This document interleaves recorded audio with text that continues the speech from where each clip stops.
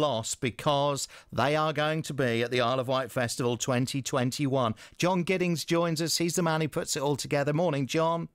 Good morning, Paul. How are you? I am good. More to the point, though, how are you?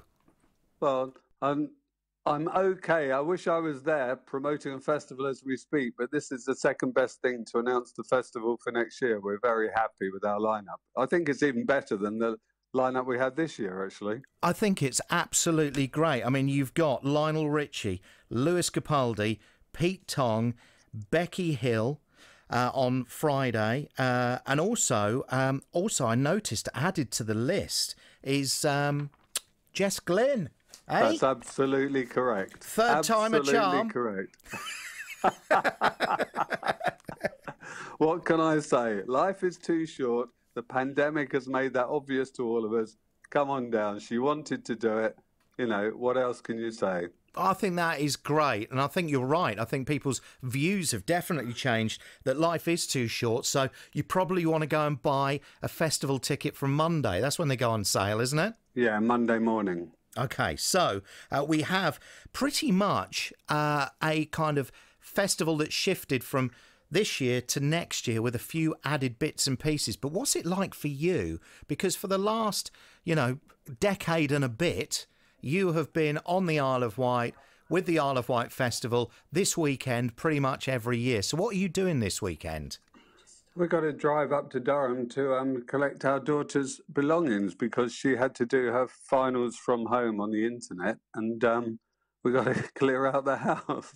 Oh, really? Not the normal festival weekend, though? We're driving to Durham, but not to check my eyesight. Okay. Are you going to be driving back? We have to drive back the same day. We can't stay the night. Are you going to be driving up there in a golf buggy just to try and Yeah, it would take slightly longer, wouldn't it? It would. So which of the acts that you've got for 2021 are you really looking forward to seeing? I mean, obviously you're going to say all of them, but if you could pick one or two. Actually, I'm really looking forward to seeing Carly Rae Jepsen. I think she'll be fantastic.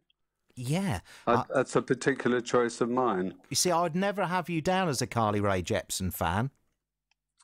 And, hang on. And Mavis Staples, you see she's playing the big top on the Sunday. Yes, tell us more about her. Well, if you look her up on the internet, she's a fantastic artist. It's going to be a brilliant night where people are going to be running between the main stage and the big top. I mean, it is a great lineup, as always. It's such a shame it didn't happen this year. But, I think, a year of rest and then back to it for next year.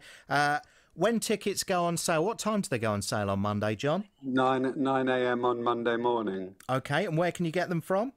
You can get them from all ticket agents. The Price is Right, Ticketmaster.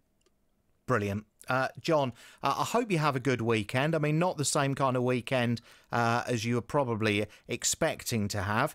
But next time you do get down to the island, you will hopefully be able to, subject to social distancing and everything, pop in and see us, because it seems like ages.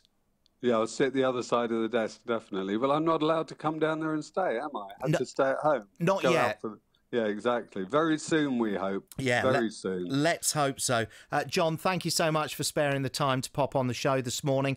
And all the list of all of the acts on our website right now, Monday morning. We'll put a link on there as well for how you can buy your ticket because, what would the life be like on the Isle of Wight without the Isle of Wight Festival? It is weird. I mean, we're all sat here, John, today playing songs from the big memories that we've had from the Isle of Wight Festival. So I think we're going to continue that on Isle of Wight Radio throughout the weekend. And, of course, Sky Arts are spending the whole weekend, aren't they, reliving some of the best bits?